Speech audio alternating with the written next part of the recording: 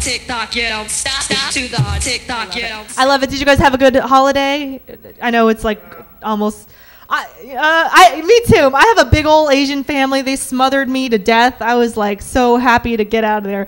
I had do you have a big like are you Latino? What are you? Yeah. Did you have like a big party? Your whole family was there, like all 70,000 Asian family. Our family.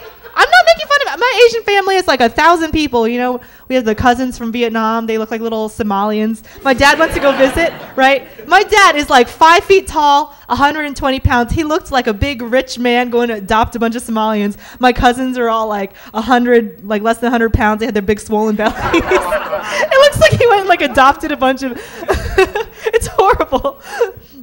But my whole family came out to visit me, you know. And you know when you have a big party at your house, right? There's always some guy there. He shows up. Nobody knows who he is, right? He really wants to help in the kitchen, right? The only reason this guy is here is because he wants to hook up with the hostess, which was me, you know.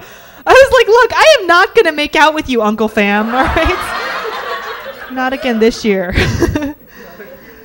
Pull your pants up and get your out the lemongrass chicken, all right?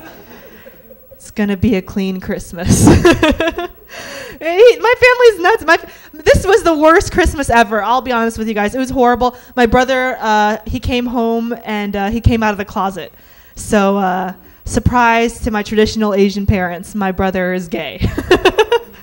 My dad came up with a nickname for him at the dinner table. We were having Christmas dinner. He's like, "Hey, what's up? What's up, sticky buns? What's up, sticky buns?"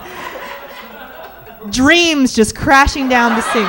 TikTok, you don't stop to the TikTok, you don't stop to the TikTok, you don't stop to the TikTok, you don't stop to the